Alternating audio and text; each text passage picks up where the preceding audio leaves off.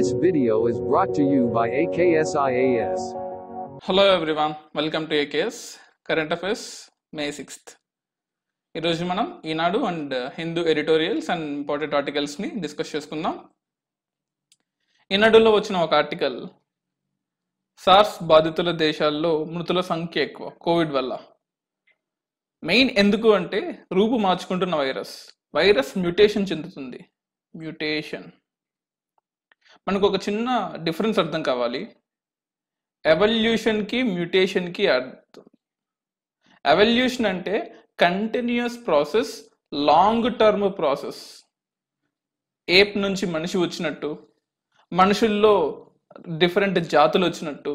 అంటే ఒకప్పుడు ఆఫ్రికా నుంచి మనిషి అనేవాడు ఎవాల్వ్ అయ్యి మిగతా దేశాలన్నిటికీ, మిగతా కాంటినెంట్స్కి వెళ్తూ ఉండగా అక్కడి క్లైమాటిక్ స్టాగ్నెంట్స్కి పరంగా వైట్, బ్లాక్, బ్రౌన్, హైట్ తక్కువ, హైట్ ఎక్కువ, కళ్ళు తక్కువ అవ్వడం, కళ్ళు పెద్దగా అవ్వడం, ఎలాగైతే ఎవాల్వ్ అయ్యామో దాన్ని ఎవల్యూషన్ ప్రాసెస్ అంటాం. అది చార్ల్స్ డార్విన్ థియరీ ప్రకారం ఉంటుంది. మ్యూటేషన్ అంటే ఇమీడియట్ చేంజ్, కొన్ని డేస్లోనో, కొన్ని హవర్స్లోనో, కొన్ని మినిట్స్లోనో, కొన్ని మంత్స్లోనో, అలా ఇమీడియట్ ఇంపాక్ట్, ఇమీడియట్ చేంజ్ అంటే దాన్ని మ్యూటేషన్ అంటాం. జనరల్గా వైరసెస్కి ఎక్కువగా ఉంటుంది, బ్యాక్టీరియాకి వైరసెస్కి ఎక్కువగా ఉంటుంది. అది వైరస్ ఎంత బాగా మ్యూటేట్ అయితే అంత డేంజర్. అంటే మనం దాన్ని ఇన్ని రోజులు ఒక విధంగా చదువుకొని ఉంటాము, దాని మీద మనం ఫైట్ చేయాలనుకునే టైంలో అది ఇంకో స్ట్రాండ్స్గా మ్యూటేట్ అయిపోతుంది. అలా మ్యూటేట్ అయినప్పుడు దాన్ని కంట్రోల్ చేయడం చాలా కష్టం అవుతుంది. సో అలా ఈ వైరస్ మ్యూటేట్ అవుతుంది. ఈ వైరస్ దాని యొక్క స్టాండ్స్ని మార్చుకుంటూ ఉంది. చూడండి, కరోనా వైరస్ ఇప్పటికీ 10 రకాలుగా మార్పులు చెందింది. ఒక్కో కాంటినెంట్లో చూడండి, మనుషులు ఎలాగైతే ఒక్కో కాంటినెంట్లో ఒక్కో విధంగా మ్యూటేట్ అవుతూ ఉన్నారో, ఎవాల్వ్ అవుతూ ఉన్నారో, వైరస్ కూడా అలాగే మ్యూటేట్ అవుతూ ఉంది. అది చాలా చెడ్డది, చాలా మంచిది కాదు. దాన్ని మనం కంట్రోల్ చేయలేకపోతున్నాం. ఫర్ ఎగ్జాంపుల్, యూరోప్లో ఒక వ్యాక్సిన్ చేశారు. వాళ్ళ స్టాండ్స్కి తగ్గట్టుగా, వాళ్ళ మ్యూటేషన్కి తగ్గట్టుగా వ్యాక్సిన్ చేశారు. కానీ ఆ వ్యాక్సిన్ ఇండియాలో పనిచేస్తుందని గ్యారంటీ లేదు. అది ఇక్కడ క్లియర్గా చెప్పారనమాట. సో ఇక్కడ ఇండియాలో మాత్రం A2A అనే రకమైన వైరస్ అన్న వాళ్ళు స్టెయిన్స్ ఉన్నట్టు ICMR గుర్తించింది. సో మనం కనిపెట్టిన వైరస్ మిగతా దేశాలకు ఉపయోగపడకపోవచ్చు. అంటే పక్కగా తెలియదు, గ్యారంటీగా పనిచేస్తుందా లేదా అని ఎవరికీ తెలియదు. బికాస్ ద హోల్ వరల్డ్ దీనికోసం ఎదురు చూస్తుంది. దాని గురించి ఇక్కడ క్లియర్గా రాశారు. అండ్ అలాగే ఇక్కడ ఇంకోటి కూడా ఉంది, సార్స్ బాధితుల్లో పనిచేయని యాంటీబాడీస్. సో మనకి ఎప్పుడైతే సార్స్, మీకు తెలిసే ఉంటుంది, 2002-03లో ఎప్పుడైతే మనకు సార్స్ వచ్చాయో, ఆ సార్స్ ఎఫెక్ట్ అయిన కంట్రీస్లో ఈ మెడిసిన్ పనిచేయకపోవచ్చు అని కూడా ఒక సైంటిస్ట్ చెప్పారు. తను తెలుగు శాస్త్రవేత్త డాక్టర్ లక్ష్మీ నరసయ్య అని తను చెప్పారు. ఇజ్రాయెల్లో పనిచేస్తున్నారు ఆయన. తను ఇజ్రాయెల్లో వ్యాక్సిన్ కనుగొడదాం అనుకుంటున్నారు. కానీ అదే ప్రాబ్లం, ఇప్పుడు ఇజ్రాయెల్లో కనిపెట్టిన వ్యాక్సిన్ ఇండియాకి పనికొస్తుందో లేదో అనే డైలమా కూడా ఉంది. జనరల్గా అమినో యాసిడ్స్ అంటాం, ఒక ప్రోటీన్ తయారయ్యేటప్పుడు ఉంటుంది. సో ఈ కరోనా వైరస్ ప్రోటీన్ చాలా పెద్దది. ఇందులో 1200 అమినో యాసిడ్స్ ఉంటాయంట. జనరల్గా సార్స్ అనేది చాలా మ్యూటేట్ అవుతూ ఉంటుంది. సార్స్ కూడా అంటాం. సార్స్లో 1 నుంచి 442 అమినో యాసిడ్స్ ఉంటాయి. 442 అమినో యాసిడ్స్ ఉన్న సార్సే చాలా మ్యూటేట్ అవుతూ ఉంటుంది. ఇష్టం అంటే దానిలో మార్పు చెందడానికి చాలా అనువుగా ఉంటుంది అనమాట. అటువంటి 442 అమినో యాసిడ్స్ ఉన్న సార్స్ ఎంత డేంజర్ అంటే 1200 అమినో యాసిడ్స్ ఉన్న కరోనా ఇంకెంత డేంజర్ అర్థం చేసుకోవాలి మనము అని చెప్పేసి అంటున్నాడు. అలాగే వేడి కూడా, దీనికి వేడి ప్రభావం కూడా నిర్ధారణ కాలేదు. సో ఎక్కువ టెంపరేచర్ ఉంటే కరోనా తగ్గుతుంది అని కూడా ఎక్కడ చెప్పలేదు. ఎందుకంటే ఇరాన్, ఇరాక్, సౌదీ అరేబియా లాంటి కంట్రీస్లో ఇప్పటికీ కరోనా స్ప్రెడ్ అవుతూనే ఉంది, చనిపోతూనే ఉన్నారు. దాని అర్థం అక్కడ ట్రాపికల్ ఏరియాస్లో లేకపోతే టెంపరేట్ ఏరియాస్లో ఏరియాని బట్టి మారుతుందని లేదు. ఫర్ ఎగ్జాంపుల్ బ్యాక్టీరియల్ డిసీజ్ అనుకోండి, ట్రాపికల్ ఏరియాస్లో రైన్ఫాల్ ఎక్కువ ఉంటుంది కాబట్టి అక్కడ వాటర్ స్టాగ్నేషన్ ఎక్కువ ఉంటుంది కాబట్టి అక్కడ బ్యాక్టీరియల్ డిసీజ్ ఎక్కువ ఉంటాయి. అది ఓకే, ఫైన్, అందరికి తెలిసిందే. కానీ వైరస్ మాత్రం అలా ఎలాగా లేదు. వైరస్ జనరల్గా జీకా వైరస్, సార్స్ మనకు నిఫా వైరస్ ఇవన్నీ ట్రాపికల్ ఏరియాస్లో పుడుతూ ఉంటాయి. కానీ ఈ వైరస్ ట్రాపికల్ ఏరియాస్లో పుట్టకపోయినా కానీ ట్రాపికల్ ఏరియాస్లో ఉన్న హీట్కి ఆగట్లేదు. దాని గురించి కూడా మనం బాధపడాలి అని చెప్తున్నాడు ఇతను. And will go to one more article, ఖండాంతరాల్లో corona కోరల్లో అని చెప్పేసి ఇంకో ఆర్టికల్ ఉంది. దీని మీద గత 1 వీక్గా కరోనా గురించి చెప్తూనే ఉన్నాం. బట్ ఇక్కడ గుర్తుపెట్టుకోవాల్సింది, వైరస్తో పాటు మైగ్రేషన్ని కూడా ఇక్కడ గుర్తుపెట్టుకోవాలి మనం. ఎందుకంటే ఈ వెస్ట్రన్ కంట్రీస్లో, ఫర్ ఎగ్జాంపుల్ చూసుకున్నట్లయితే మనకు కంప్లీట్ ఫార్ వెస్ట్రన్ కంట్రీస్ కాదు, మిడిల్ ఈస్ట్ కంట్రీస్ అంటాం. మనకు western but middle east countries అంటాం. Iran, Iraq, Saudi, Gulf, Oman కంట్రీస్లో మనకు మ్యాక్సిమం పాపులేషన్ మైగ్రేషన్గా వెళ్తూ ఉంటారు. అలా వెళ్ళిన వాళ్ళందరూ ఇప్పుడు అక్కడ సరైన అవకాశాలు లేక, ఎందుకంటే అక్కడ ఆయిల్ ఎక్స్ట్రాక్షన్ రిగ్స్ లో, కన్స్ట్రక్షన్ యాక్టివిటీస్ లో పనిచేస్తుంటారు. అక్కడ కన్స్ట్రక్షన్ ఆగిపోయింది, ఆయిల్ రిగ్స్ ఆగిపోయాయి. ఎందుకంటే మీరు చూస్తూనే ఉంటారు, గత 10-15 డేస్గా oil prices, crude oil prices నెగిటివ్లో కూడా వెళ్ళిపోయాయి, పాజిటివ్గా ఆపేసి నెగిటివ్లో కూడా వెళ్ళిపోయాయి అనమాట. అటువంటి కండిషన్ ఉన్న గల్ఫ్ కంట్రీస్ ఇంకేం పని చేస్తాయి? మరి అలాంటప్పుడు వాళ్ళు మీ వాళ్ళని మీరే తీసుకెళ్ళిపోండి అని చెప్పేసి గల్ఫ్ వాళ్ళు అంటున్నారు. సో ఇప్పుడు మనం వాళ్ళందరినీ వెనక్కి తీసుకొస్తూ ఉన్నాం. అలా వెనక్కి తీసుకొచ్చే టైంలో మనకు కొన్ని ప్రాబ్లమ్స్ ఉన్నాయి. ఎందుకంటే ప్రపంచంలో ఆల్మోస్ట్ 28.9 crores ఆఫ్ పీపుల్ మైగ్రేషన్గా బతుకుతున్నారు, అంటే ఒక కంట్రీ నుంచి ఒక కంట్రీకి వెళ్ళడం. అందులో ఇండియన్స్ మాత్రమే కేవలం ఆల్మోస్ట్ 2.82 crores, అంటే ఆల్మోస్ట్ 10% ఇండియన్ నుంచే ఉన్నారనమాట. అంటే ఇప్పుడు 2.82 crores పాపులేషన్ మనం వెనక్కి తీసుకురాగలమా? సరే 2.82 పక్కన పెట్టండి, దీనిలో కొంతమంది ఎన్ఆర్ఐస్ ఉంటారు, కొంతమంది పర్మనెంట్ గా ఉన్న వాళ్ళు ఉన్నారు. ఆల్మోస్ట్ 1.56 పాపులేషన్ పర్మనెంట్ గా ఆ కంట్రీస్ లో ఉండిపోయారు, వాళ్ళు వెనక్కి రావక్కర్లేదు. కానీ 1.26 crores పాపులేషన్ మైగ్రేషన్ వచ్చే వెళ్ళిన వాళ్ళు, అక్కడ పన్నుల కోసం వెళ్ళిన వాళ్ళు, ఇంకా పర్మనెంట్ వీసాలు రాని వాళ్ళు.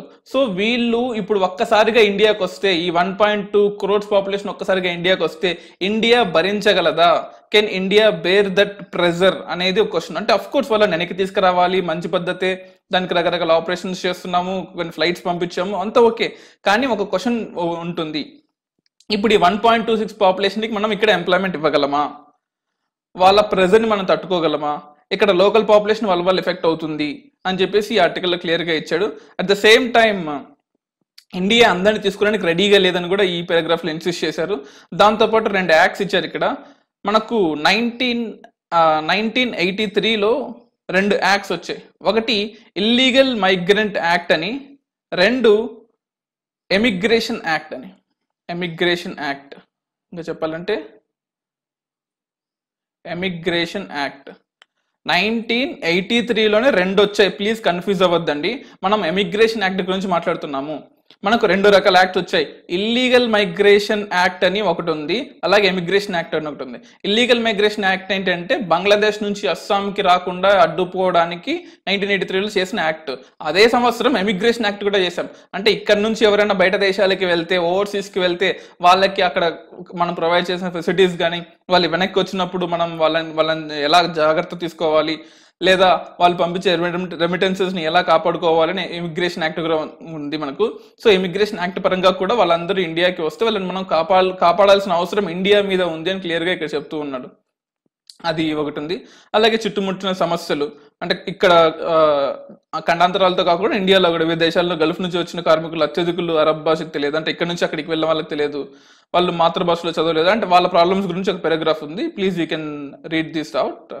అండ్ జీసీసీ, అలాగే గల్ఫ్ కార్పొరేషన్ కౌన్సిల్. ఆ గల్ఫ్ కార్పొరేషన్ కౌన్సిల్లో మెజారిటీ ఇండియన్సే ఉన్నారు. ఆ ఇండియన్స్ దగ్గర మ్యాక్సిమం స్కిల్స్ లేవు, అందరూ కూడా బ్లూ కలర్ జాబ్స్ చేసుకునే వాళ్ళే, అంటే ఆయిల్ లీగ్స్లో పనిచేసే వాళ్ళు, లేకపోతే డైలీ లేబర్స్, డైలీ వేజ్కి పనిచేసే వాళ్ళు, కన్స్ట్రక్షన్లో ఉండేవాళ్ళు. ఇప్పుడు వాళ్ళందరినీ గల్ఫ్ కార్పొరేషన్ కౌన్సిల్ వెనక్కి వెళ్ళిపోమంటుంది. ఇప్పుడు అందరినీ మనం వెనక్కి సేఫ్ మనకు ఇక్కడ ట్రాన్స్పోర్టేషన్ ఖర్చు కానీ, లేకపోతే వాళ్ళకి ఇక్కడ ఎంప్లాయ్మెంట్ ప్రొవైడ్ చేయగలమా? మళ్ళీ వాళ్ళని ఎప్పుడు వెనక్కి పంపించాలి? వాళ్ళ స్కిల్ని ఎలా ఎన్హాన్స్ చేస్తే వాళ్ళు అక్కడ వైట్ కలర్ జాబ్స్గా ఉంటారు అని చెప్పేసి ఇక్కడ పారాగ్రాఫ్లో ఉంది. సింపుల్గా ఉంటుంది, please you can have a look here. And అలాగే కోవిడ్ నిర్బంధనపై సమరం అని చెప్పేసి ఇంకో ఆర్టికల్ ఉంది ఇక్కడ. అంటే గాంధీ పద్ధతులు మనం ఫాలో అవ్వాలి. ఎప్పుడైతే బ్రిటిష్ టైంలో బయటకు వస్తే మిమ్మల్ని అందరినీ చంపేస్తాము, మిమ్మల్ని అరెస్ట్ చేస్తామని అన్నప్పుడు ప్రతి ఒక్కరు సెల్ఫ్ క్వారంటైన్గా, ప్రతి ఒక్కరి ఇంట్లో వాళ్ళే మనకు స్వరాజ్ కావాలని చెప్పేసి ఎలాగైతే ఫైట్ చేశారో, ఇప్పుడు కూడా మన డెవలప్మెంట్ కానీ మనం బతకాలంటే ఇన్ఫ్యాక్ట్ స్వీయ నియంత్రణ రక్షణ. కరోనా నివారణకు మందు లేక, సరైన వైద్య సదుపాయాలు లేకపోవడం వల్ల సో ప్రతి ఒక్కరూ స్వీయ నిర్బంధనం తప్ప వేరే ఆప్షన్ లేదు. అప్పుడు ఎలాగైతే మనం స్వీయ నిర్బంధన చేసి మనం ఫ్రీడమ్ స్ట్రగుల్ని ఎలా కాపాడుకున్నామో, ఇప్పుడు ఎకనామిక్ స్ట్రగుల్ని, హ్యూమన్ ఎగ్జిస్టెన్స్ని కాపాడుకోవాలనుకుంటే కేవలం సెల్ఫ్ క్వారంటైన్ మాత్రమే దీనికి రక్ష అని చెప్పేసి ఈ ఆర్టికల్లో క్లియర్గా ఉంది. You can have a look at that. And ఈ ఆర్టికల్లో ఇక్కడ ఇంకో స్టాట్స్ ఉన్నాయి చూడండి. ఈ స్టాటిస్టిక్స్ చాలా చాలా ఇంపార్టెంట్, మన మెయిన్స్ రాయడానికి చాలా ఉపయోగపడుతుంది. ప్రిలిమ్స్లో డైరెక్ట్గా ఎటువంటి క్వశ్చన్స్ అడగకపోవచ్చు, కానీ గ్రూప్ 1 కానీ లేకపోతే సివిల్స్ కానీ రాసేటప్పుడు ఈ స్టాట్స్ చాలా చాలా ఉపయోగపడతాయి. అఫ్ కోర్స్ ఇది ఎప్పటి నుంచో ఇంపార్టెంటే, కానీ ఈ కరోనా క్రైసిస్ టైంలో ఇంకా ఉపయోగపడతాయి అనమాట. సో ఇక్కడ ఇచ్చిన స్టాట్స్ ఏంటంటే, ఒక కంట్రీ తీసుకున్నాడు, ఒక కంట్రీలో 1000 బెడ్స్కి లేదా 1000 పర్సన్స్కి ఎంతమంది డాక్టర్లు ఉన్నారు, అట్ ద సేమ్ టైం 1000 పర్సన్స్కి ఎన్ని బెడ్స్ ఉన్నాయి అని చెప్పేసి ఒక చిన్న స్టాటిస్టిక్స్ ఉన్నాయన్నమాట. ఫర్ ఎగ్జాంపుల్ ఇక్కడ చూసుకున్నట్లయితే ఇటలీలో చూసుకున్నట్లయితే మనము ఇటలీలో 1000 personsకి 6 డాక్టర్స్ ఉన్నారు. At the same time 3 beds మాత్రమే ఉన్నాయి.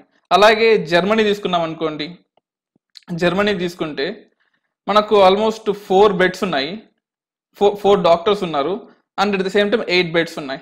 అలాగే ఫ్రాన్స్ తీసుకున్నాం అనుకోండి, 3 డాక్టర్స్ ఉన్నారు, అంటే ప్రతి 1000 మందికి 3 డాక్టర్లు ఉన్నారు, అండ్ 6 బెడ్లు ఉన్నాయి. అంటే hospital beds in the mean time. హాస్పిటల్లో ఒకసారిగా ఐసీయూలో కానీ లేకపోతే ఇంకేదైనా ఎమర్జెన్సీ వచ్చినప్పుడు ఎంతమందికి అకామిడేట్ చేయగలదు.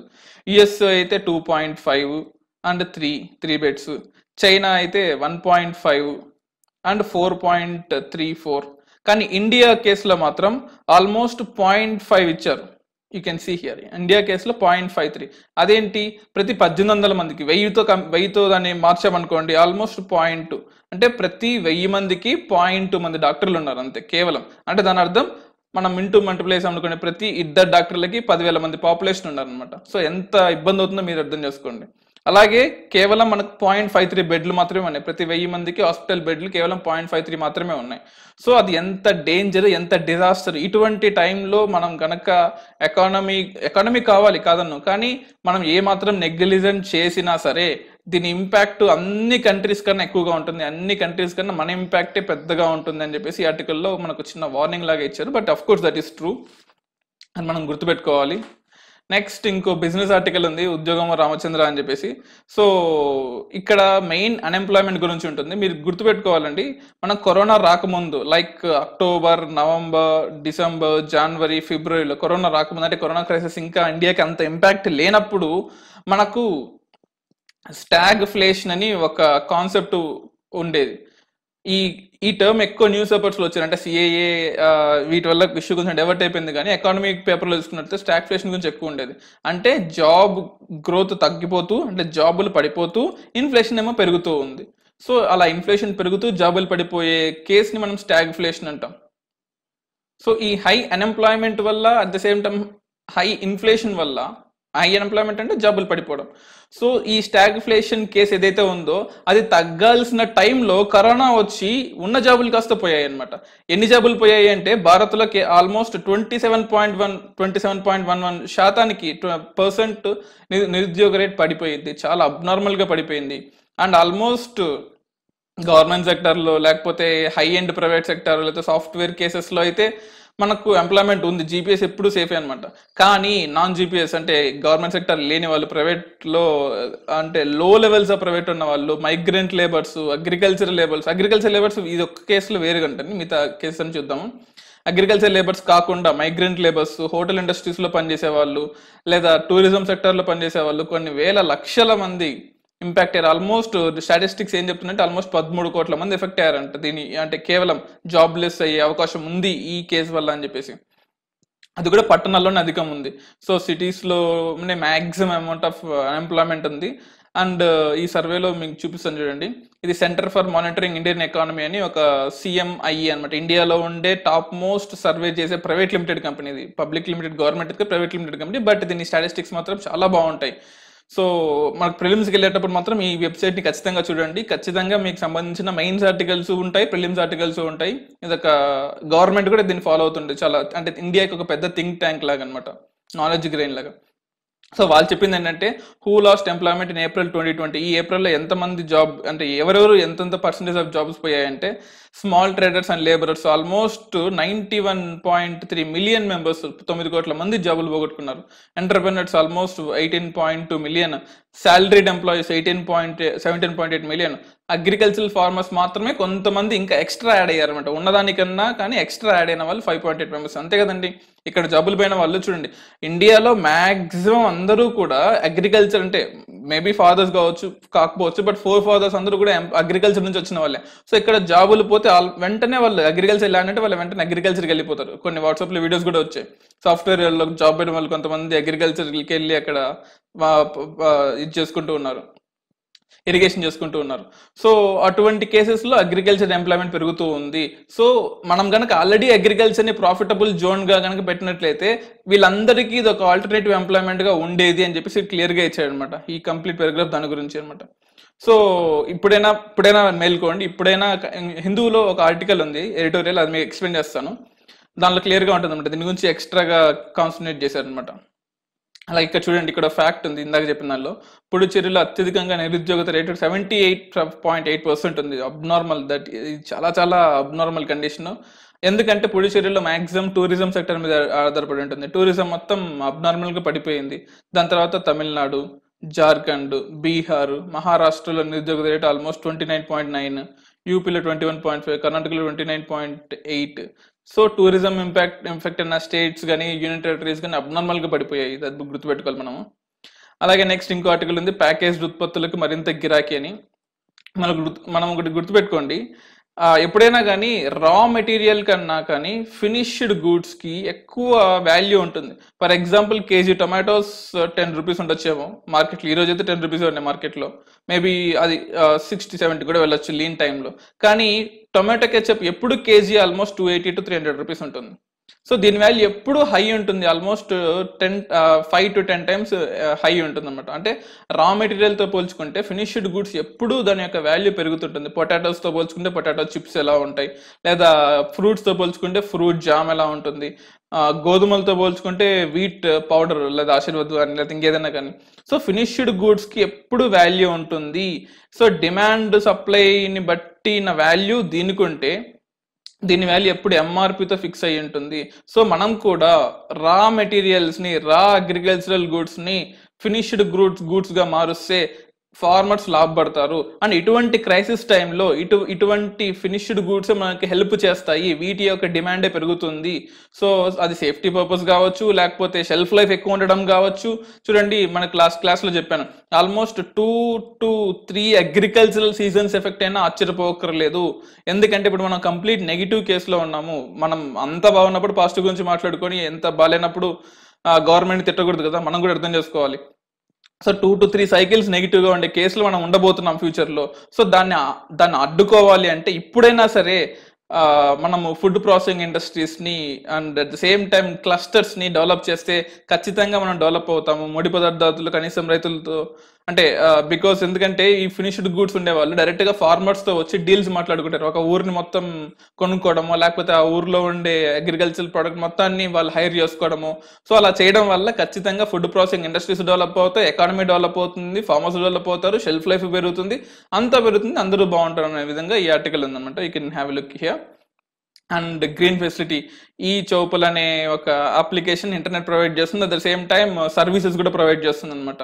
So form mechanisation, credit facilities ఇస్తుంది, వెదర్ సర్వీసెస్, అంటే ఐఎండి పూణే వెబ్సైట్లో కూడా ఉంటుంది అనమాట. సో వీళ్ళకి లింక్ ఉంటుంది అనమాట.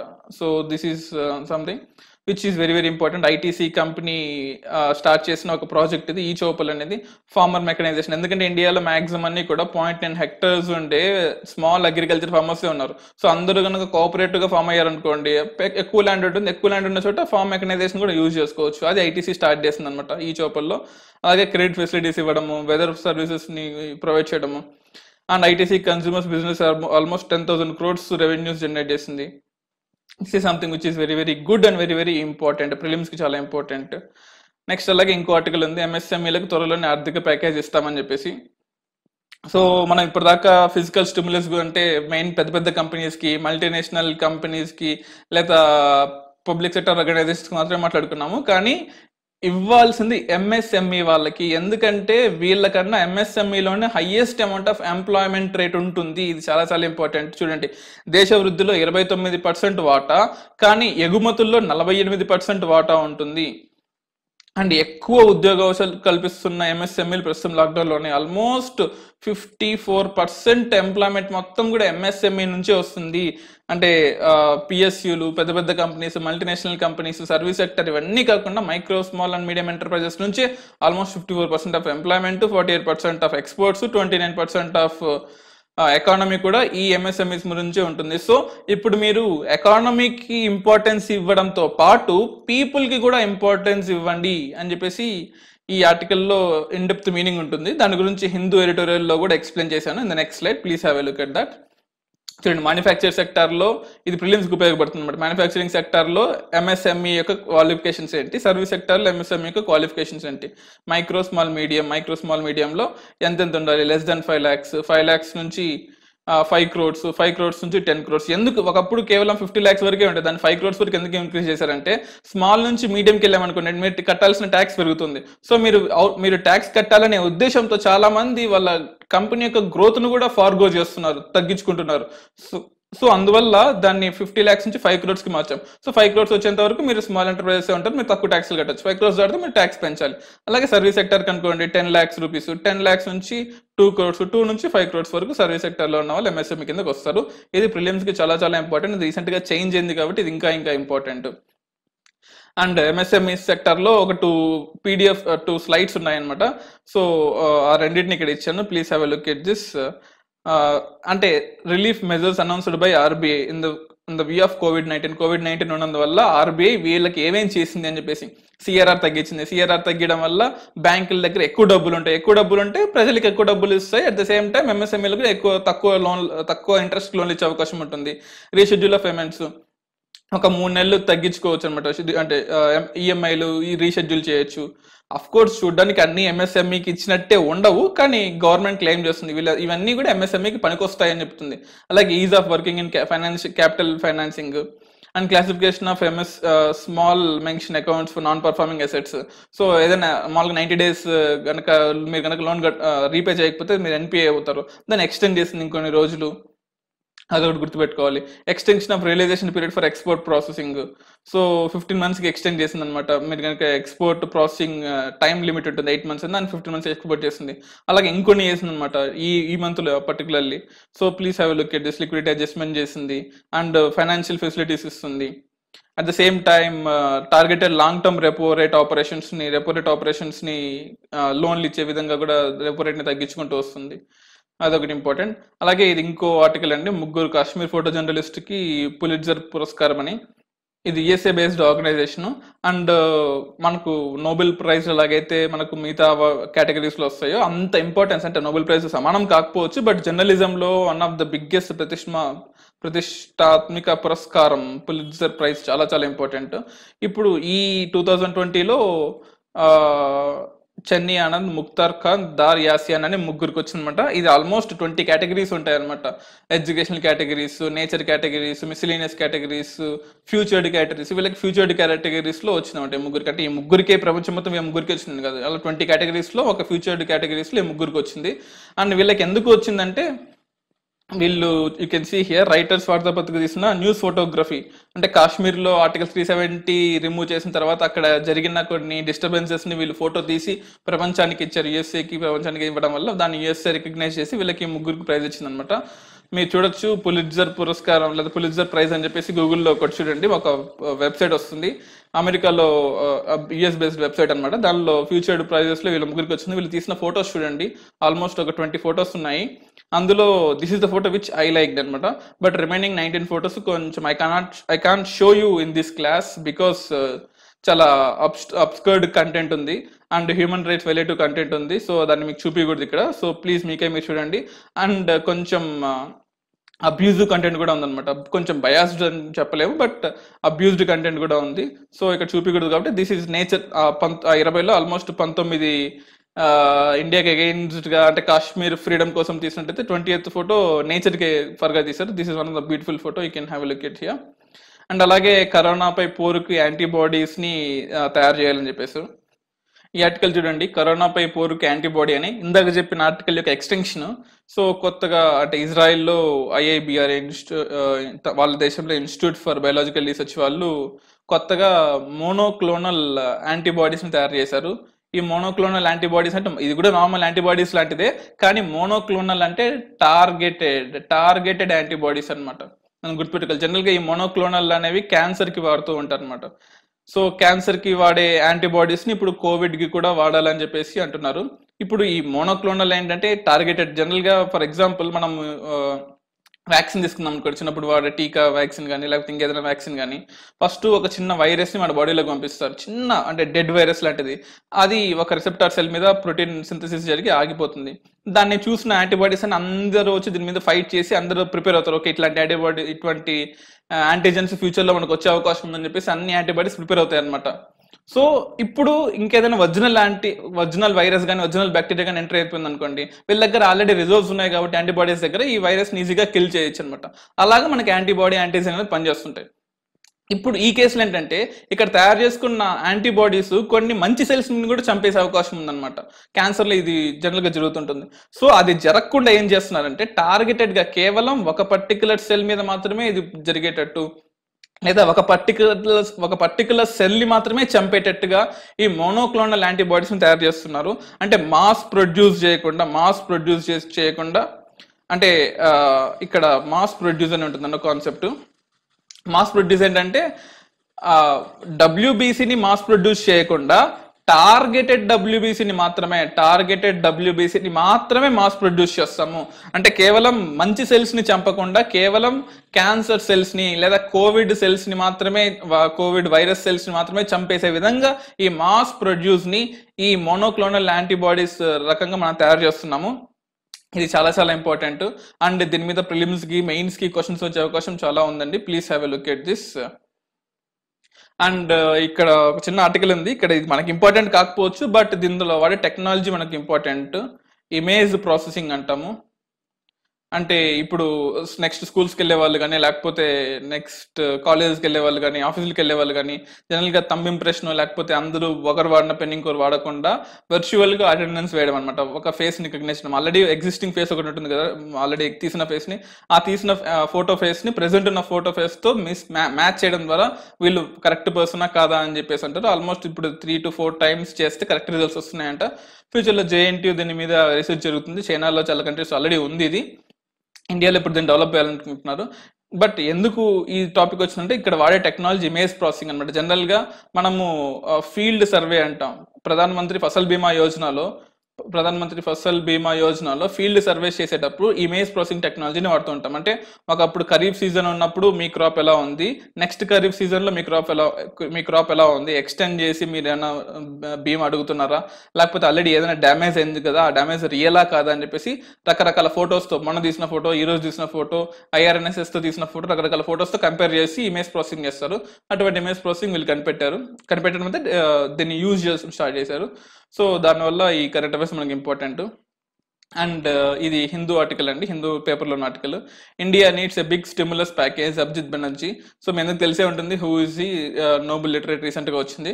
తను ఏం చెప్తున్నాడంటే MSMEస్కి మీరు మనీ డంప్ చేయండి, మనీ ఇవ్వండి, మనీ ఇస్తే తప్ప ఈ ఫిజికల్ స్టిమ్యులస్ వస్తే తప్ప ఇది స్టార్ట్ అవ్వదు. ఎందుకంటే మనది డిమాండ్ బేస్డ్ ఎకానమీ, డిమాండ్ లేదా కన్జంప్షన్ బేస్డ్ ఎకానమీ. మంది ఎక్స్పోర్ట్ బేస్డ్ ఎకానమీ కాదు, మంది demand based consumption based economy. So ప్రజల దగ్గర ఎప్పుడైతే మనకు వర్క్స్ అనేవి తగ్గిపోయాయో డిమాండ్ ఆటోమేటిక్ గా ఉండదు, డబ్బులు ఉన్న చోట డిమాండ్ ఉండదు, డిమాండ్ లేకపోతే ప్రొడక్షన్ ఉండదు, ప్రొడక్షన్ లేకపోతే మళ్ళీ వర్క్ ఉండదు. సో ఇదొక విషువస్ సైకిల్ ని బ్రేక్ చేయాలి అంటే ఖచ్చితంగా మనీ డంప్ చేయండి. డంప్ చేస్తేనే మనం బాగుపడతాం. చూడండి, స్టిమ్యులస్ ని చేయాలి, స్టిమ్యులస్ కావాలి. We are still talking about 1% of GDP. ఇప్పటికీ 2 విడతలుగా కేంద్ర ప్రభుత్వం రాష్ట్ర ప్రభుత్వాలకి రకరకాల PSCకి డబ్బులు ఇచ్చింది. అది 1% ఆఫ్ GDP. కానీ కొన్ని కంట్రీస్ US లో 10% ఆఫ్ GDP. అంటే ఆల్రెడీ హైలీ డెవలప్డ్ నేషన్స్ లోనే 10% ఇచ్చామంటే మరి డెవలపింగ్ నేషన్స్ లో 15% ఇచ్చినా తప్పు లేదు. అలాంటిది కేవలం 1% మాత్రమే ఇచ్చింది ఈ రోజుకి అని చెప్పేసి అభిజిత్ బెనర్జీ చెప్పారు. అదొక ఇంపార్టెంట్ ఆర్టికల్. ప్రతి ఒక్క చేతిలో డబ్బులు ఇవ్వడం ద్వారా దుకాణాల్లో కొనుక్కోవచ్చు, లేదా వారు వినియోగ వస్తువుల్ని కొనుగోలు చేస్తారు. దానివల్ల ఏమవుతుంది, ఆర్థిక వ్యవస్థ పునర్ప్రారంభం అవుతుంది. దానివల్ల ఖర్చు అనేది సులభంగా మారుతుంది అని చెప్పేసి తన అభిప్రాయం చెప్పాడు. అది సేమ్ టైం కెనీసియన్ చైన్ రియాక్షన్ ని కూడా మనం ఫాలో అవ్వాలి. Demand, supply, at the same time employment, production, poverty, purchasing power parity and demand. ఈ విషయ సైకిల్ని స్టాప్ అవ్వకుండా రన్ అవుతూనే ఉండాలి అంటే మనీ అనే ఎక్స్టర్నల్ ఫ్యాక్టర్ని సప్లై దగ్గర కానీ డిమాండ్ దగ్గర కానీ, సప్లై దగ్గర అంటే ప్రొడక్షన్ యూనిట్స్కి, PSUస్కి లేకపోతే ఇండస్ట్రీస్కి ఇవ్వడం, డిమాండ్ దగ్గర ఇవ్వడం అంటే డైరెక్ట్గా మనీ డంప్ చేయడము. ఇలా చెయ్యండి అని చెప్పేసి ఈ ఆర్టికల్ యొక్క మెయిన్ ఉద్దేశము. అలాగే ECAలు AIIMS unveil remote health monitoring system అనమాట. అఫ్ కోర్స్ ఇది ఇంకా రీసెర్చ్ స్టేట్లోనే ఉంది, యూ కెన్ సీ హియర్. కానీ ఒకటేంటంటే ECL స్టార్ట్ చేసిన ప్రతి ఒక్క ప్రాజెక్టు 100% సక్సెస్ రేట్ ఉంది కాబట్టి సో ఇది కూడా మనకు సక్సెస్ రేట్ అయ్యే అవకాశం ఉంటుంది. ఫర్ ఎగ్జాంపుల్ మనకు ఎలక్ట్రానిక్ ఓటింగ్ మిషన్ తీసుకోండి, ఈసీఎల్ తయారు చేసింది. So not only electronic voting machine, anything ECL has done. అది ఆధార్ ఐడెంటిఫికేషన్ మిషన్స్ కావచ్చు, డివైజెస్ కావచ్చు, ఏదైనా కావచ్చు, ఈసీఎల్కి 100% సక్సెస్ రేట్ ఉంది అనమాట ఇండియాలో. సో నెక్స్ట్ వచ్చే ఈ హెల్త్ మానిటరింగ్ సిస్టమ్స్ని కూడా ఈసీఎల్ తయారు చేస్తుంది. ఇది కూడా ఖచ్చితంగా యూజ్ అవుతుంది. బాడీ టెంపరేచర్ చేస్తుంది, అట్ ద సేమ్ టైం వాళ్ళ యొక్క పల్స్ రేట్ ఎలా ఉంది ఇవన్నీ కూడా కనిపెట్టడానికి ఈ హెల్త్ మానిటరింగ్ సిస్టమ్ యూజ్ అవుతుందని చెప్పారు అనమాట. నెక్స్ట్ అలాగే ఇది ఒక వెదర్ ఫోర్కాస్ట్ మ్యాప్, మీకు తెలిసే ఉంటుంది. చూడండి ఇక్కడ ఈ టైంలో మనకు లో ప్రెషర్ ఎక్కువ ఉంటుంది, ఇండియాలో లో ప్రెషర్ ఉంటుంది. ఎందుకంటే this is the month of May, June, అలాగే ఫెబ్, మార్చ్, ఏప్రిల్. ఈ టైంలో మనకు సమ్మర్ ఉంటుంది. This is season of summer. అంటే ఇక్కడ హై టెంపరేచర్ ఎక్కువ ఉంటుంది. టెంపరేచర్ ఎక్కువ ఉంటే గ్యాసెస్ అన్ని మాలిక్యూల్స్ అన్ని డిస్పర్స్ అయిపోతాయి. డిస్పర్స్ అయిపోతే మనకి ఇక్కడ లో ప్రెషర్ ఉంటుంది. లో ప్రెషర్ ఉన్న చోట క్లౌడ్స్ అన్ని ఇక్కడికి రావాలని ట్రై చేస్తూ ఉంటాయి. చూడండి ఇక్కడ ఇండియన్ ఓషన్ నుంచి క్లౌడ్స్ అన్ని రావాలని, ఇండియాకి రావాలని వెయిట్ చేస్తూ ఉన్నాయి. ఎందుకంటే అంటార్టికాలో, ఆస్ట్రేలియాలో ఇప్పుడు కోల్డ్ టెంపరేచర్ ఉంటుంది, అంటే హై ప్రెషర్ ఉంటుంది. హై ప్రెషర్ నుంచి లో ప్రెషర్కి రావాలని ట్రై చేస్తున్నాయి. కానీ ఈ ఇండియాలో ఈ టైంలో ఈస్టర్లీ జెట్ స్ట్రీమ్స్ అని ఉంటాయి. ఈస్టర్లీ జెట్ స్ట్రీమ్స్ ఇండియా మీదకి వెళ్తుంటాయి కాబట్టి ఈ గ్యాసెస్ని, ఈ క్లౌడ్స్ని లోపలికి రానివ్వవు. అది గుర్తుపెట్టుకోవాలి. ఆ ఈస్టర్లీ జెట్ స్ట్రీమ్ ఇప్పుడు ఇండియా మీద వెళ్తూ ఉంది. ఐఎండి పూణే వెబ్సైట్లో క్లియర్గా ఉంది దాని గురించి. Please have a look at that.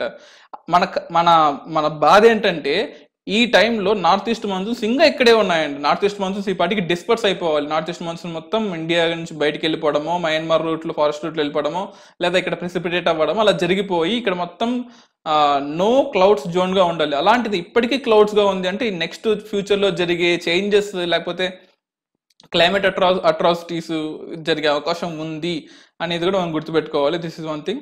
అలాగే డేంజరస్ డ్రిఫ్ట్. ప్రపంచం మొత్తం కరోనా కోసం ఫైట్ చేస్తుంటే పాకిస్తాన్ మాత్రం ఇండియా మీదకి అటాక్ చేయాలని ట్రై చేస్తుంది. అలా కొంతమంది ఆల్మోస్ట్ 3 ఇండియన్ సోల్జర్స్ చనిపోయారు. అలాగే కొంతమంది టెర్రరిస్టులు కూడా చనిపోయారు. దాని గురించి ఆర్టికల్ అంటే ఫస్ట్ 1.5 పారాగ్రాఫ్లో మొత్తం కూడా వాళ్ళు అప్పర్ 5 ఫ్లోర్కి ఎలా వెళ్ళారు, ఎలా కాల్చారు, ఎలా చంపారు అనేది ఉంటుంది. కింద పారాగ్రాఫ్లో జమ్మూ కాశ్మీర్ ప్రాబ్లమ్స్ని మనం ఇంకా అడ్రస్ చేయట్లేదు, అడ్రస్ చేస్తే ఈ ప్రాబ్లం వచ్చేది కాదని చెప్పారు. సో ఇదంతా మనకు అనవసరం. ఎలా చంపారు, ఏ ఫ్లోర్కి వెళ్ళి చంపారు మనకు అనవసరం. కానీ ఇక్కడ మనం గుర్తుపెట్టుకోవాల్సింది ఒకటి ఉంది. You can have a look at this Handwara అనే ప్లేస్లో ఈ కాంబాక్ట్ ఆపరేషన్ జరిగింది.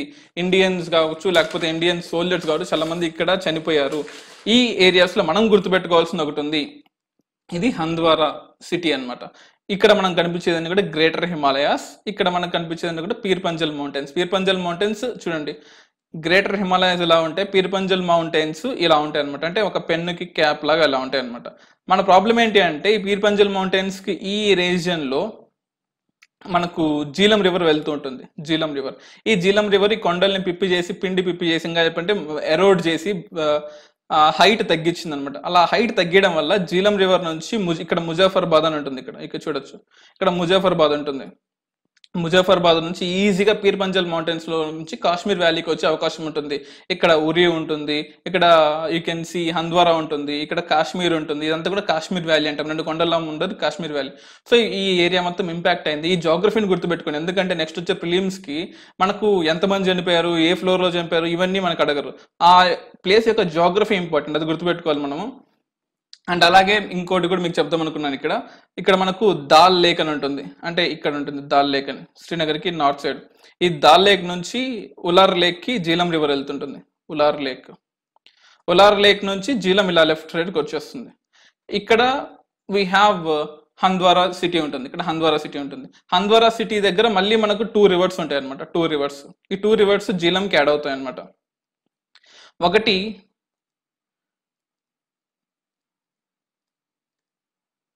తలారి రివర్, 2 మావేర్ రివర్. ఈ తలారి అండ్ మావేర్, సో అంటే నాకు గూగుల్ మ్యాప్స్లోనేమో ఏ కనిపించలేదు, బట్ వెబ్సైట్స్లో మాత్రం తలారి ఇచ్చారు, గూగుల్ మ్యాప్స్లోనేమో తల్రి అని ఇచ్చారు. సో రెండింటిని గుర్తుపెట్టుకోండి, తలారి ఆర్ తల్రి, 2 స్పెల్లింగ్స్కి గుర్తుపెట్టుకోండి. తల్రి ఆర్ తలారి ఆర్ మావేర్ రివర్. ఈ 2 రివర్స్ యాంటిసిడెంట్గా మనకు జీలం రివర్కి యాడ్ అవుతాయి. ఆ 2 రివర్స్ యొక్క మధ్యలో మనకు హంద్వారా ఉంటుంది. దీన్ని కారేవాస్ అంటాం. సాఫ్రాన్ కల్టివేషన్ ఎక్కువ ఉంటుంది. సాఫ్రాన్ కల్టివేషన్ అంటే ఇది అల్యూవియల్ సాయిల్ అనమాట.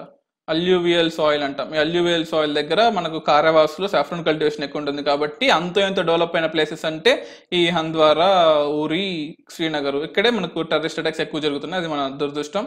సో ఈ జోగ్రఫీని గుర్తుపెట్టుకోండి.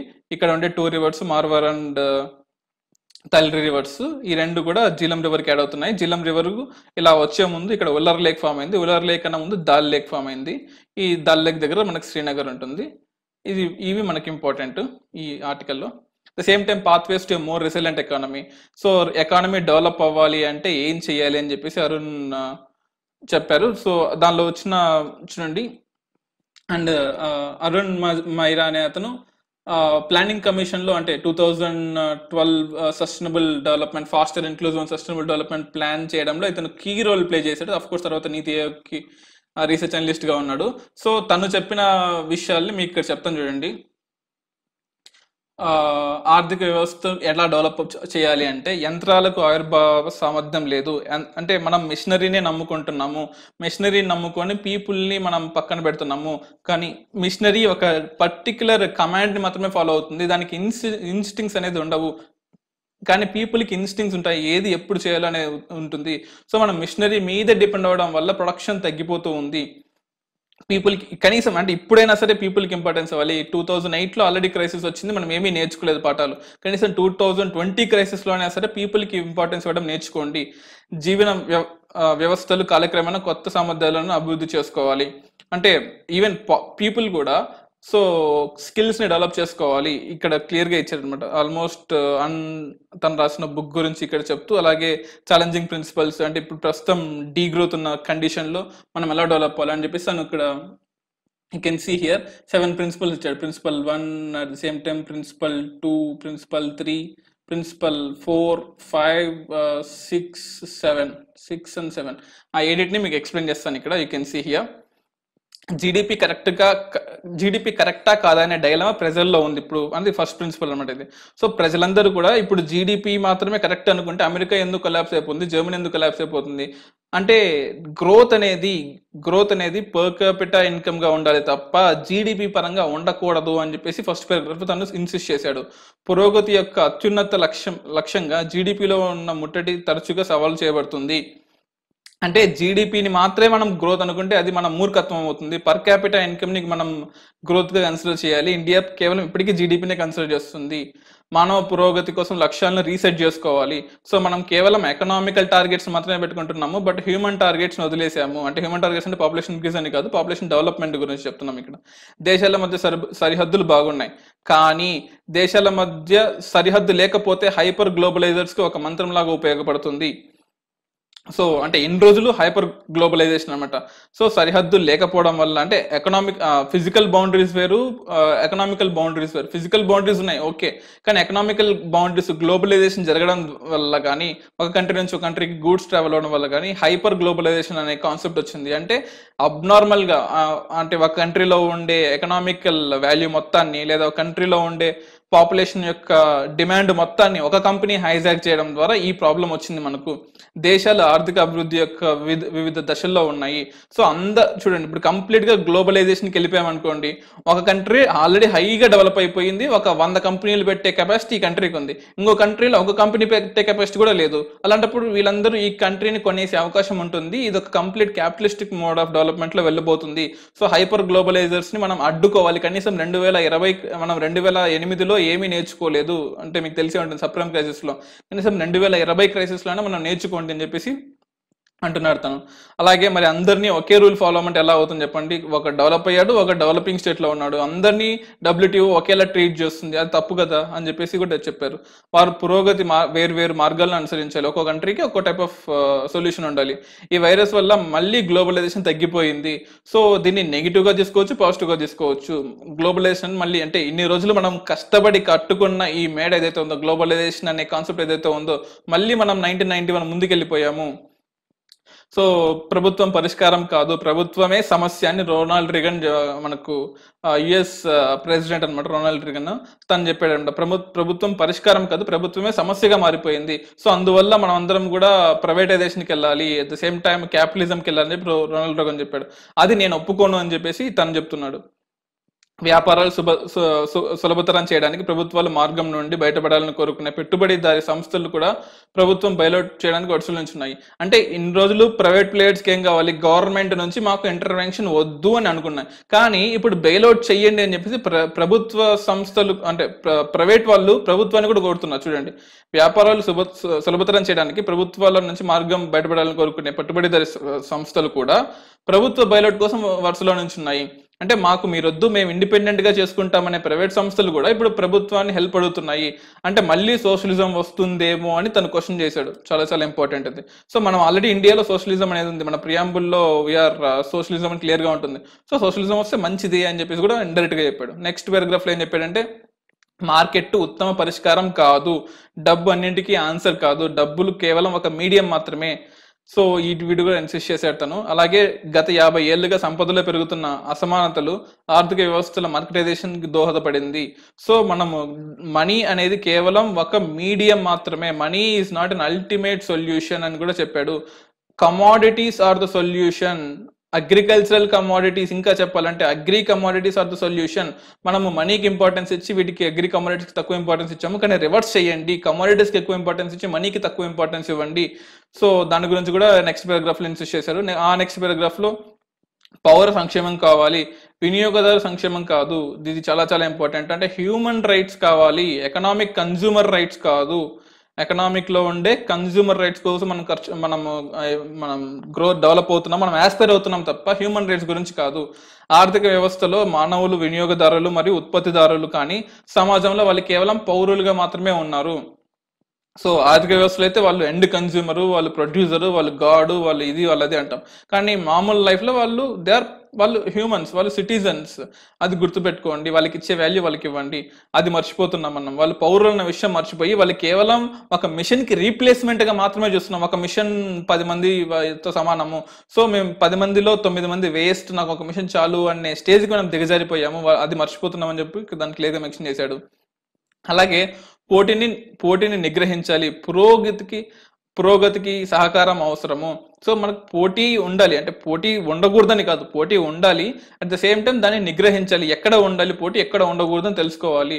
డెవలప్మెంట్ కావాలి, మనకు పోటీతో పాటు డెవలప్మెంట్ కావాలి. డార్విన్ కాంపిటీషన్ యొక్క survival of the only fittest నేను క్వశ్చన్ చేసేస్తాను. అంటే నాకు నమ్మకం లేదు సర్వైవల్ ఆఫ్ ద ఫిట్టెస్ట్ ఎవరికైతే, అంటే క్యాపిటలిజంకి ఇది పర్ఫెక్ట్గా యూజ్ అవుతుంది అనమాట. అంటే మీకు ఆ ఏరియాలో బతికే కెపాసిటీ ఉంటే మీరు బతుకుతారు, లేకపోతే చనిపోతారు. మీకు ఫుడ్ ఉంటే బతుకుతారు, లేకపోతే చనిపోతారు. సర్వైవల్ ఆఫ్ ద ఫిట్టెస్ట్ అనమాట. సో ఒక ఏరియాకి వెళ్ళినప్పుడు ఆ క్లైమాటిక్ సిచ్యువేషన్స్లోని బట్టి మీరు ఎవాల్వ్ అవుతూ ఉంటారు అనమాట. లేదా అంటే it can be climatic situation, it can be economical situation, అందరికీ వర్తిస్తుంది. సో దీన్ని నేను ఒప్పుకోను, గవర్నమెంట్ అన్ని ప్రొవైడ్ చేయాల్సిన అవసరం ఉంది, అంటే సోషలిజంకి వెళ్ళినా తప్పు లేదు అని చెప్పి అంటున్నాడు. డార్విన్ థియరీ నేను ఒప్పుకోను. పాఠశాలల్లో పిల్లలు ఎకానమీలో కంపెనీలు తమ పోటీ సామర్థ్యాల కోసమే పనిచేస్తున్నాయి, డెవలప్మెంట్ కోసం చేయట్లేదు. అంటే ఫ్రమ్ ద మెరీ చైల్డ్హుడ్, చిన్నప్పటి నుంచి కూడా అండ్ ఫ్యూచర్లో ఎంటర్ప్రెన్యూర్షిప్ నుంచి కూడా హ్యూమానిటేరియన్ ఎంటర్ప్రెన్యూర్షిప్ ఉండాల్సింది. కేవలం ప్రాఫిట్ ఓరియంటెడ్ ఎంటర్ప్రెన్యూర్షిప్ మాత్రమే ఉంది. అది నేను ఒప్పుకోనని కూడా చెప్పాను. దాన్ని రాశాను నేను. At the same time, blind faith in competition misses the reality that human capabilities have advanced more than other species. So మనము బ్లైండ్ గా మన కాంపిటీషన్, నేను వాడికన్నా పెద్ద, నేను వీడికన్నా పెద్ద, నా కంపెనీలో ఇంకా ప్రాఫిట్స్ ఉన్నాయనే బ్లైండ్ మెంటాలిటీ వెళ్ళడం ద్వారా మనం మనుషులు మన సంగతే మర్చిపోయాము. By evolving institutions for collective action, అది గుర్తుపెట్టుకోవాలి. ఇక మీదట మనిషిగా బ్రతకాలంటే సస్టైనబుల్ డెవలప్మెంట్ గోల్స్ ని ఫాలో అవ్వాలి, లేకపోతే మన హ్యూమన్ ఎగ్జిస్టెంట్కే థ్రెట్ ఉంది అని చెప్పి కూడా అన్నాడు. అండ్ ఇంకో పారాగ్రాఫ్లో ఏమి ఇచ్చారంటే, ఇది చాలా పెద్ద ఆర్టికల్ అండి. మేధో సంపత్తి ప్రజలకు చెందినది, ఒక కంపెనీకి కాదు. అంటే ఇంటెలెక్చువల్ ప్రాపర్టీ రైట్స్ అంటాం కదా, జనరల్ గా ఒక డెవలప్మెంట్ చేసి లేదా ఒక ఏరియాలో ఒకటి ఏదైనా కనుక్కుంటే ఆ మొత్తం ప్రపంచంలో ఉన్న పేటెంట్స్, రైట్స్, రాయల్టీ మొత్తం ఒక పర్సన్ కి వెళ్తుంది. అలా ఉండకూడదు, ఇది హ్యూమానిటీ మొత్తానికి చెందింది అని గుర్తుపెట్టుకోవాలి. ఇంతకుముందు ఎక్కువ భూమిని కలిగి ఉన్న వారికి ఎక్కువ శక్తి ఉన్నట్లే ఇప్పుడు జ్ఞానం ఎక్కువ ఉన్న వారికి అందరికన్నా శక్తి ఎక్కువగా ఉన్నట్టు అయిపోతుంది అనమాట. You can see here. So అంటే ఎథిక్స్ లేకుండా కేవలం నాలెడ్జ్ ఉందనుకోండి, అది డిజాస్టర్ గా మారే అవకాశం కూడా ఉంటుంది అనమాట. సో ఒకప్పుడు భూమి ఎక్కువ ఉన్నవాడు గ్రేట్, ఇప్పుడు శక్తి ఎక్కువ అంటే జ్ఞానం ఎక్కువ ఉన్నవాడు గ్రేట్ అనమాట. అఫ్ కోర్స్ పోనీ ఇండియా ఎక్కడన్నా చేస్తుంది అంటే కేవలం 0.6 నుంచి 0.8% ఆఫ్ జీడిపి మాత్రమే స్పెండ్ చేస్తుంది. అలాంటిది సౌత్ కొరియా లాంటి కంట్రీస్ 2.4 నుంచి 3 వరకు స్పెండ్ చేస్తున్నాయి. యుఎస్ఏ ఆల్మోస్ట్ 4% స్పెండ్ చేస్తుంది. సో మనం అటుగా లేము. అండ్ ఇటు డెవలప్ అవుతూ కూడా లేము, ఆ కేసులో మనం ఉన్నాము. And the financial crisis of 2008 was a crisis of liquidity in the system. Recovery was achieved by putting more fuel into the system. So last అంటే ఇందాక చెప్పిన 7 పాయింట్స్ అయిపోయిన తర్వాత లాస్ట్లో తను ఏం చెప్పాడంటే 2008లో లిక్విడిటీ ఇస్తే ప్రాబ్లమ్ సాల్వ్ అయిపోయింది. కానీ ఇప్పుడు ఏం చేయాలి ఎవరికి అర్థం కావట్లేదు. The system then mood on in basically the same shape it was before. COVID-19 has revealed structural weakness in the global economy. COVID-19 మనం క్లియర్గా చెప్పింది సిస్టంలో ఎటువంటి తప్పులు ఉన్నాయి, ఎకానమీలో ఎటువంటి తప్పులు ఉన్నాయి, మార్కెట్లో ఎక్కడెక్కడ తప్పులు ఉన్నాయి, అందరినీ WTO ఒకేలా ఎందుకు ట్రీట్ చేస్తుంది, అలా ట్రీట్ చేయడం వల్ల వచ్చే నష్టాలు ఏంటని క్లియర్గా COVID-19 మనకు కళ్ళకు అదినట్టు చూపించింది. Putting fuel in to the tank will not be sufficient, the vehicle must be redesigned to. ఇది గుర్తుపెట్టుకోవాలి. 2008 క్రైసిస్లో డబ్బులు లేక ఆగిపోయారు. కానీ ఇప్పుడు మాత్రము మనకు ఫ్యూయల్తో పాటు ఇంజిన్ని రీడిజైన్ చేయాలి, అది గుర్తుపెట్టుకోవాలి మనం. ఇక మీదట మళ్ళీ మీకు తెలిసే ఉంటుంది 2008 ఫైనాన్షియల్ కేసెస్లో సింపుల్గా ఫ్యూయల్ ఎగ్జాంపుల్ తీసుకుందాం అనుకోండి, ఉన్న డబ్బులన్నీ కూడా బండికి బండి యొక్క ఎక్స్ట్రా థింగ్స్కి వాడాం తప్ప ఫ్యూయల్ కొనుక్కోవడం మర్చిపోయాం, అలా బండి ఆగిపోయింది. సో ఎక్స్ట్రా ఫ్యూయల్ వేయడం వల్ల మళ్ళీ ఎకానమీ రన్ అయింది. కానీ ఇప్పుడు మాత్రం ఫ్యూయల్ ఇస్తే సరిపోదు, బండినే రీడిజైన్ చేయాలని చెప్తున్నారు. ఇక మీదట మళ్ళీ రీస్ట్రక్చర్ చేయాలంటే డొమైన్ ఎక్స్పర్ట్స్ సరిపోదు, ప్రపంచ జనాభా అందరూ కావాలి. ఎవరో ఒక 10 మంది ఢిల్లీలో కూర్చొని, లేకపోతే ఒక 100 మంది WHOలో WTOలో లేదా IMF లో కూర్చొని ప్రపంచం మొత్తాన్ని మేము శాసిస్తామంటే కుదరదు. సో ప్రపంచంలో ఉన్న జనాభా అందరూ కలిసి ఫైట్ చేయాలని చెప్పారు. That is one article. అలాగే ఇంకో ఆర్టికల్ కూడా ఉందండి, I finish it fast. Boost wages to stimulate India's growth. ఇందాక చెప్పిన stimulus article last May 4th కూడా ఒక ఆర్టికల్ చెప్పాను నేను. సో స్టిమ్యులస్ చేయండి, ఎక్కువ ఎకానమీని డంప్ చేయండి, మనము డబ్బుల్ని డంప్ చేస్తేనే మన స్టిమ్యులస్ అవుతుందని చెప్పేసి దానికి ఎక్స్టెన్షన్ ఆర్టికల్ అనమాట. వలస కార్మికులు అకస్మాత్తుగా తమ ప్రదేశాల్లో పని లేక తమ గ్రామాలకు తిరిగి వెళ్ళాలని కోరుకుంటున్నారు. సో సిటీస్లో, అర్బన్ ఏరియాస్లో ఆల్మోస్ట్ 32% పాపులేషన్ ఉండే అర్బన్ ఏరియాస్ ఫ్యూచర్లో 2050కి ఇది ఆల్మోస్ట్ 60 to 70% అయినా ఆశ్చర్యపోకర్లేదు. సో ఇది ఇంజన్స్ ఆఫ్ ద గ్రోత్ అంటున్నాము, కానీ ఇప్పుడు ఇంజన్ ఇదే, బోగి ఇది అనమాట. పాపులేషన్ ఇదే మెయింటైన్ చేస్తుంది, డెవలప్మెంట్ ఇక్కడే జరుగుతుంది. అది మంచిది కాదు. We need to plan for economic growth driven by rising and not stagnant wages. So growth అనేది అంటే ఎకానమీ డెవలప్ అవుతుంటే వాళ్ళ జీతాలు కూడా పెరుగుతుండాలి తప్ప స్టాగ్నెంట్ వేజెస్ గా ఉండకూడదని చెప్పారు. అలాగే భారతదేశం యొక్క మొత్తం శ్రామిక శక్తి 471.5 మిలియన్స్ అంటే ఆల్మోస్ట్ 47 crores. ఇందులో కేవలం 12.3% మాత్రమే సాధారణ సామాజిక కార్మికులు ఏదో ఒక రకమైన సామాజిక భద్రతను పొందుతున్నారు. అంటే వాళ్ళకి ఇచ్చే ఇన్సూరెన్స్ కానీ, అటల్ బీమా యోజన కానీ, లేకపోతే పెన్షన్ యోజనాస్, రకరకాల స్కీమ్స్ అన్నీ కూడా కేవలం 12.3% మాత్రమే సామాజిక భద్రత అందుతుంది. అంటే ఆల్మోస్ట్ 12.3 అంటే ఆల్మోస్ట్ ఒక 5 కోట్ల మందికి, 47 కోట్ల మందిలో 5 కోట్ల మందికి అందుతుంది. మరి మిగతా 41 కోట్ల పరిస్థితి ఏంది? 41 to 42 crores పాపులేషన్ నుంచి దేవుడికే తెలియాలి. సో మిగిలిన వారు ఎక్కువగా అంటే వీళ్ళందరిలో మాక్సిమం లేబర్స్ ఉన్నారు. లేబర్స్ ప్రాబ్లం ఏంటంటే వాళ్ళ ఓన్ స్టేట్ లో ఉంటుంది, కానీ బయట స్టేట్స్కి వస్తే వర్తించదు అనమాట. అది ప్రాబ్లం ఇక్కడ మీరు గుర్తుపెట్టుకోవాలి. సో మిగిలిన వారు ఎక్కువగా సాధారణ కార్మికులు లేదా చిన్న చిన్న ఉత్పత్తిదారులు వివిధ స్థాయిలో అనధికారంగా జీవిస్తున్నారు. సో చూడొచ్చు ఇక్కడ మైగ్రెంట్ లేబర్స్ ఎక్కువ ఉన్నారు. 2011 జనాభా లెక్కల ప్రకారం దేశంలో 54.3 మిలియన్ అంటే ఆల్మోస్ట్ 5.4 crores కార్మికులతో పాటు కార్మికులు కాని వాళ్ళు ఒక రాష్ట్రం నుంచి వేరే రాష్ట్రానికి వెళ్లే వాళ్ళు అంటే మైగ్రెంట్ లేబర్స్. వాళ్ళు లేబర్స్ అవ్వచ్చు, నాన్ లేబర్స్ అవ్వచ్చు అనమాట, బిజినెస్ పర్సన్స్ అవ్వచ్చు, లేబర్స్ అవ్వచ్చు. ఆల్మోస్ట్ 54.3 మెంబర్స్ ఉన్నారు. ఇదేంది 2011కి. అదే 2011 అంటే మనకు 2021లో కొత్త స్టాట్స్ వస్తాయి, అప్పుడు చూద్దాం. కానీ అది 2020కి 80 మిలియన్ ఉండొచ్చని ఒక అంచనా. ఎందుకంటే ఇది మనకి ఇంకా NSSO కానీ లేకపోతే CSO కానీ ఇంకా మనకు అంచనాలు ఇవ్వలేదు. బట్ ఇది తన చెప్పింది, ఆథర్ చెప్పింది.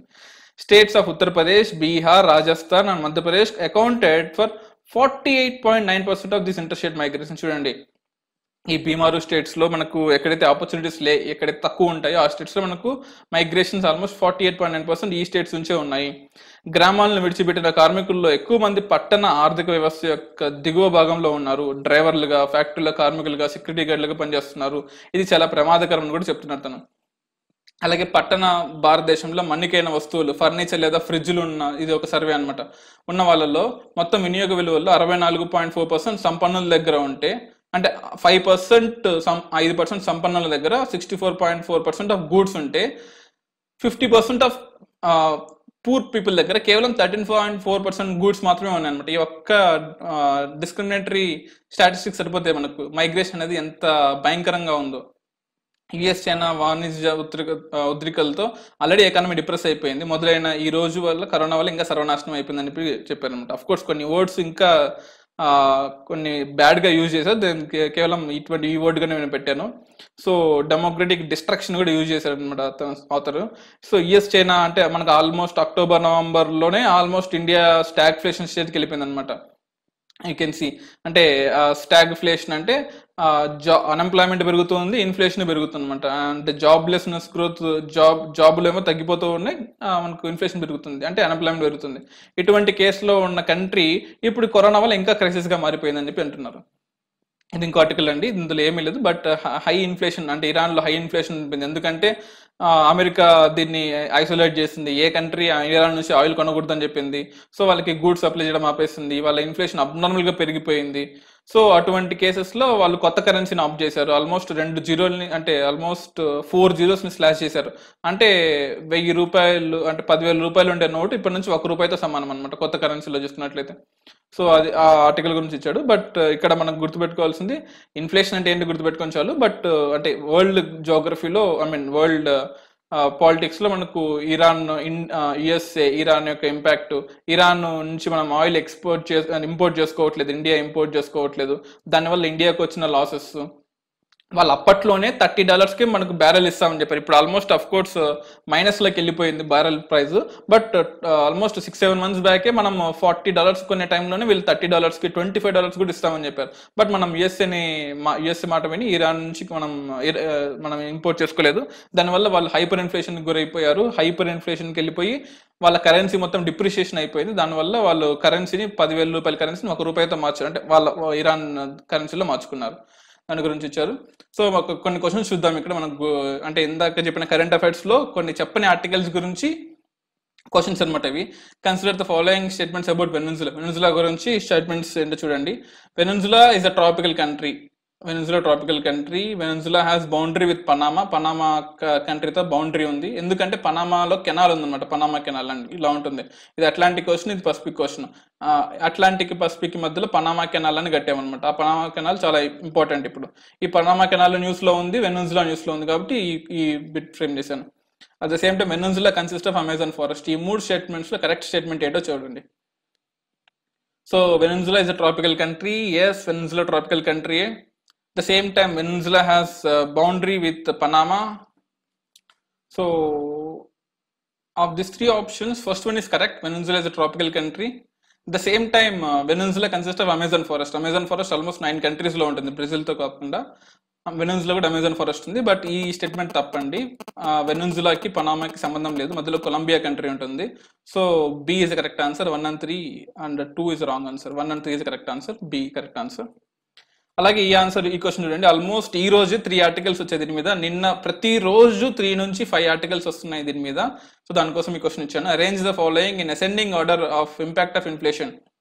వీటిలో గవర్నమెంట్ కానీ, ఆర్బీఐ కానీ, గవర్నమెంట్ కానీ ఇవి ఫాలో అయితే ఇన్ఫ్లేషన్ క్రియేట్ చేసే ఇంపాక్ట్ అసెండింగ్ ఆర్డర్లో పెట్టండి. సిఆర్ఆర్, ఎస్ఎల్ఆర్ రెడ్యూస్ చేస్తే ఇన్ఫ్లేషన్ పెరుగుతుంది. ఎస్.